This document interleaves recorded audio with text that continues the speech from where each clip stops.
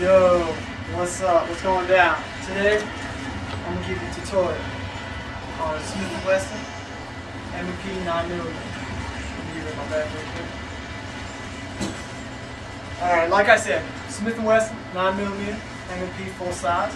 Pretty good gun. Well, today I'm going to give you a tutorial on how to disassemble, clean, and reassemble this firearm.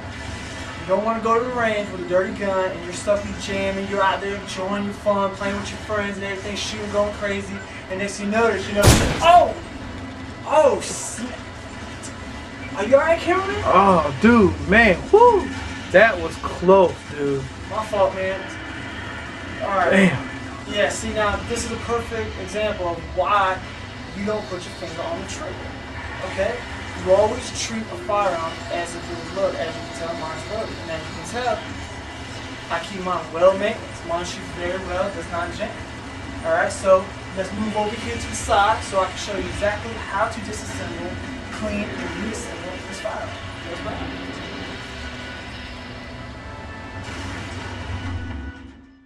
Okay, now we're here for the disassemble.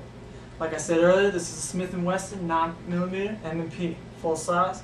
Okay, first thing you want to do is definitely take out your magazine and clear the chamber. Now, as you can tell, these are hollow points. The real deal, this is what I keep in mind for home protection. Okay, now, again, it doesn't hurt to check again. Make sure your chamber is clear. It is clear. Look to the side and dry fire. Okay, now you know there's nothing in it whatsoever. Now, what you want to do is you want to pull back your slide, lock it in place. Now on the M&P, we got a little tool right on the bottom. You want to just turn it to the side, pull it straight out. That's what it'll look like. Now on the M&P, there's a little lever inside it you want to pull forward.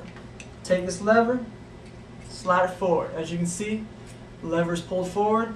It's ready to go. You want to slide this lever down, pull your slide back, pull down the slide release, and slide it forward. Not a big thing. That's your frame. Don't even worry about that right now. Now you just want to pop off your spring, pull your barrel, slide your barrel right out, and that's all there is, taking this firearm apart.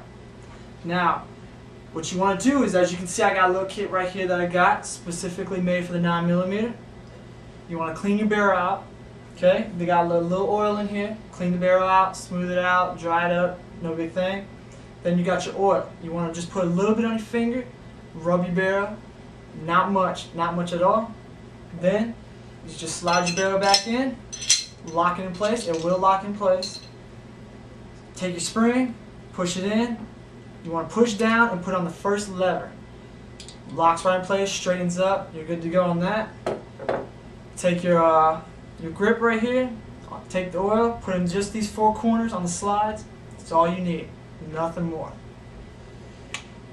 Then you want to just slide your thing back on, slide all the way back, lock it in place, push the lever up, push forward. You want to make sure it slides nice and well.